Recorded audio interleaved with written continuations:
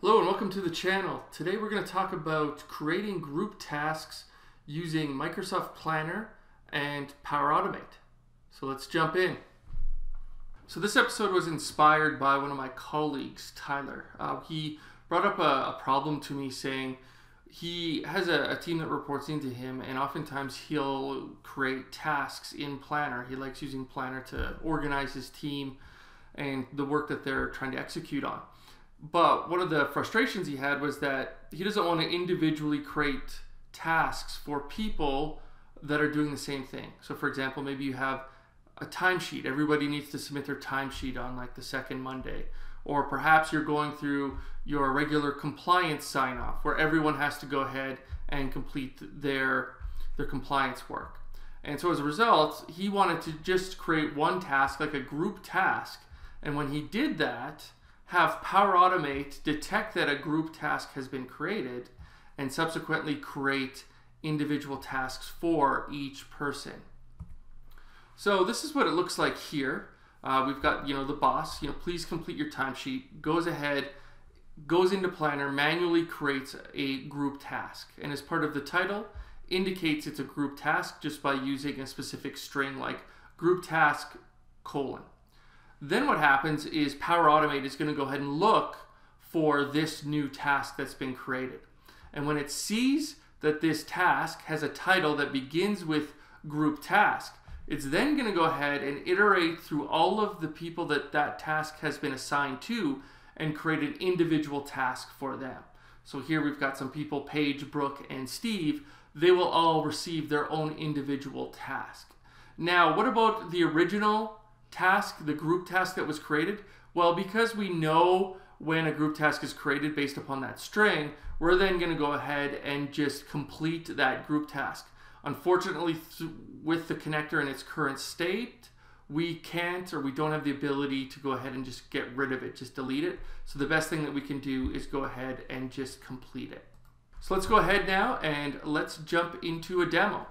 So let's start in Planner. I will walk you through the scenario or the demo, and then we'll dive deep into the flow itself, and I'll show you exactly step by step how we accomplished our goal. Now, previously I talked about needing a string that would indicate it's a group task. And this is where, as part of the title, I'm just going to type group task : and then indicate please complete timesheet. I'll then go ahead and assign a due date, so we can say that that's on Monday. And then I will go ahead and assign Steve, Paige, and Brooke to this particular task. Then we're going to go ahead and click on the Add Task button, and now we see that we actually have a group task that has been created. So let's head over to Flow. And while this is running, I will walk you through the flow, and then we'll jump back and see the output. So here we have create, when a new task is created, trigger. So this is the Planner trigger. We're going to go ahead and kick this flow off. The next thing we're going to go ahead and do is we're going to check the title of the group task to see if it contains group task. If it doesn't, then we're just basically going to skip that step and just let this thing run, and basically that's it. We're not going to be concerned with it. Now, in order to avoid an infinite loop, what we do want to do is remove the group task string from the title when we go ahead and create individual tasks. So here we're looping on every single assignment, every single person that's been assigned that task. And what we need to do, title is a mandatory field. So we need to use the new title, which is going to say, please complete your timesheet, as opposed to group task, because all that would do is basically kick off this flow once again. We're then going to go ahead and pass in the start date, the end date, and then who this task is assigned to. So now we're going to have that individual having their own task that they can then manage. Once we've gone ahead and done that, we've gone ahead and assigned or created a new task for every single person in the original group assignment. We're then going to go ahead and complete the original task, and we're just going to indicate that it is 100% complete. So let's go ahead, let's see if our flow has run.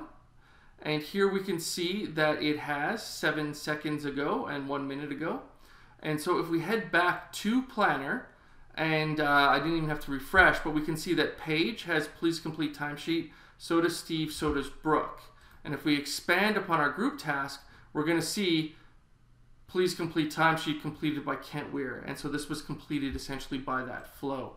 So if we go ahead and just look at our run history, we'll see the path that our flow took. So here we have the task that was created. The title does contain group task colon. So we're going to then head down into the if yes path. We're going to then compose our new title.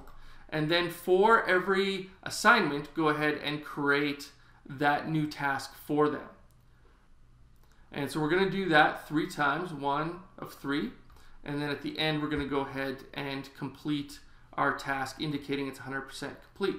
Now, we saw we had these other 3 runs.